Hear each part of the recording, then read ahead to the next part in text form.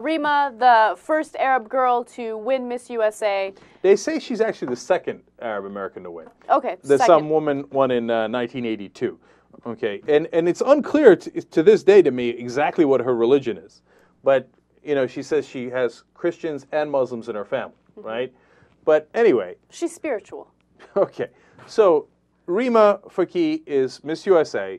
She is Arab American, and certainly some portion of her family associates with Islam. So you know what? I think it's fair to call her Muslim American, even though she went to a Catholic high school, and it says there are Christians in her family as well. Mm-hmm. All right, she entered some stripping contests back in the day, 2007. We have pictures. Okay, now this is for a local radio station, and she worked the stripper pole, etc.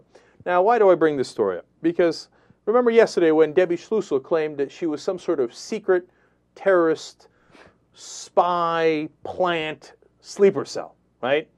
And that all of her being in a bathing suit and being part of the Miss USA contest was a disguise.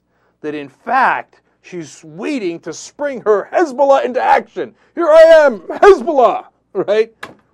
Man, she's a really deep sleeper cell. Yeah, seriously. Not a lot of Hezbollah I know work stripper poles. Well, I don't know any Hezbollah, so maybe that's part of the issue here.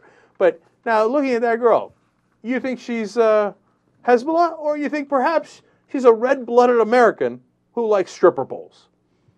She looks like a red-blooded American who likes stripper poles. She won a stripper pole that night. Do you blame her? Do you blame the judges? By the way, how fantastically hot is she? I think she is the best spokesperson for Muslim Americans in the country, if she in fact is Muslim. Because you look at that and you go, I want to get with Islam on that. Okay? So, and it makes people go, oh, right, of course, they're just like us. And of course, that's why Debbie Schlussel fights against her, because she has to demonize Muslims. And if they see Rima and they think, oh yeah, American like everybody else, then Debbie Schlussel loses. She can't have that.